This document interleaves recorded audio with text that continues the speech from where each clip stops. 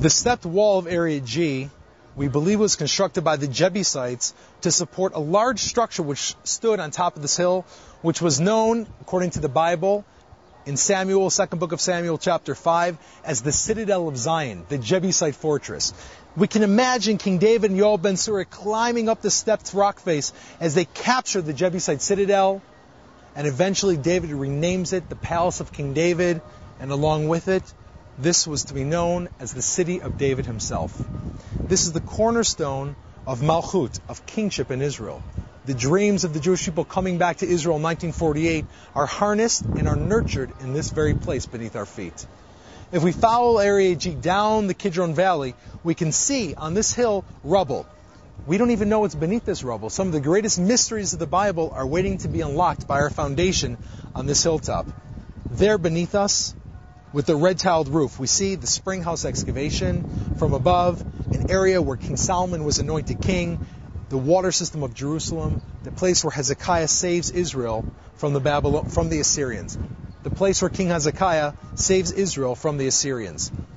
The Kidron Valley, most known in the Bible because it separates between the city of David, the source of life, and the Mount of Olives, the source of death. Life and death come together and meet in this valley beneath our feet, a place where prophet after prophet prophesied about the destruction and about the rebirth of the state of Israel. On the opposing valley, we see the modern-day Arab village of Silwan, a village that was originally founded by Yemenite Jews in the year 1882, when 100 families from Yemen came here to plant the first seeds in biblical Jerusalem. Unfortunately, in 1937 and 1938, during the Arab riots of those areas, they were forced out of their homes were abandoned, never to be returned to until the year 2004, with the rebirth of Jewish renovation and Jewish neighborhood development in this area. From above, an area where King Solomon was anointed king, the water system of Jerusalem, the place where Hezekiah saves Israel from the Assyrians. The place where King Hezekiah saves Israel from the Assyrians. The Kidron Valley, most known in the Bible because it separates between the city of David, the rock face, as they captured the Jebusite citadel, and eventually David renames it the Palace of King David, and along with it, this was to be known as the city of David himself. This is the cornerstone of Malchut, of kingship in Israel.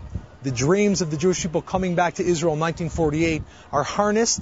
The stepped wall of Area G, we believe, was constructed by the Jebusites to support a large structure which stood on top of this hill, which was known, according to the Bible, in Samuel, second book of Samuel, chapter 5, as the Citadel of Zion, the Jebusite fortress. We can imagine King David and Yoel ben Sura climbing up the stepped rock, source of life, and the Mount of Olives, the source of death. Life and death come together and meet in this valley beneath our feet, a place where prophet after prophet prophesied about the destruction and about the rebirth of the state of Israel. On the opposing valley, we see the modern-day Arab village are nurtured in this very place beneath our feet. If we follow Area G down the Kidron Valley, we can see on this hill rubble. We don't even know what's beneath this rubble. Some of the greatest mysteries of the Bible are waiting to be unlocked by our foundation on this hilltop. There beneath us, with the red-tiled roof, we see the spring house excavation.